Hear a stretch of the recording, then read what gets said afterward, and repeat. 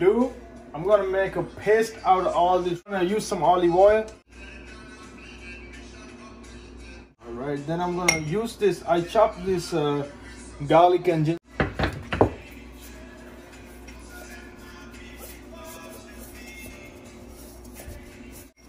Make sure you take it off. Don't waste no food. Alright guys, so I think I forgot to tell you about this, and I'm going to use some dry thyme to it.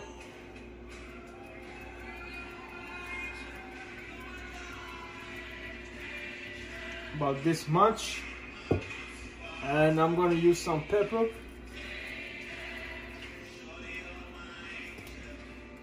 A little bit of salt. A little bit of paprika. Curry powder.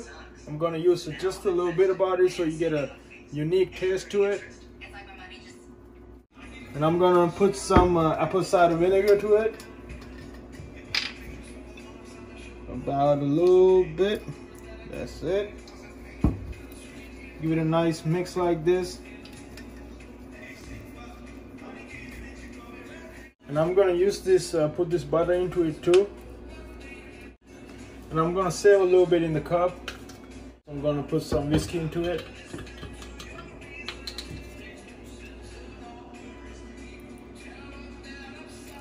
That's it. And give it a nice mixture. Paste right here. The next thing I'm gonna do is I'm gonna dip all these pork chops into it just like this. Make sure it get battered up real good.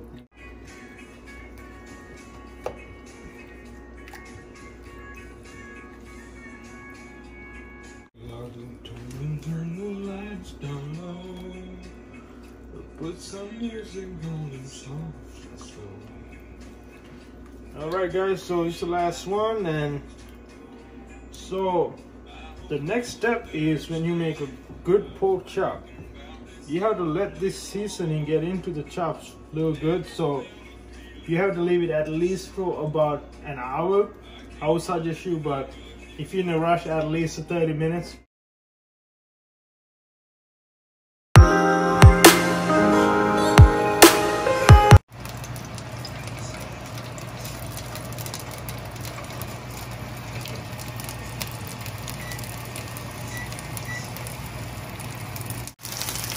Alright guys, a little bit of salt.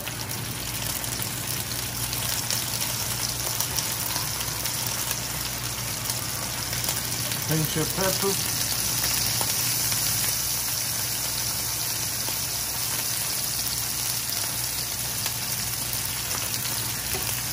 A little bit of butter.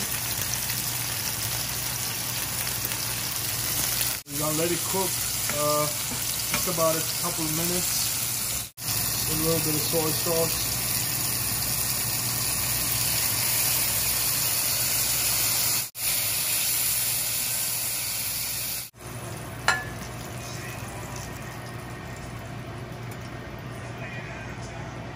The oil is heating up the pork chops into it, and make sure your pan heat is really low. You don't need to get your pork chops cooked too fast.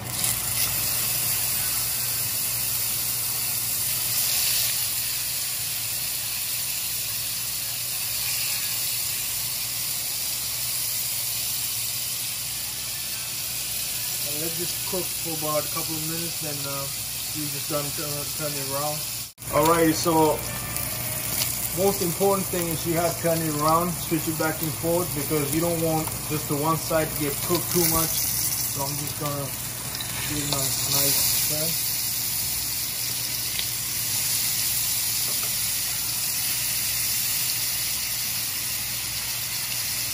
And it just smells great.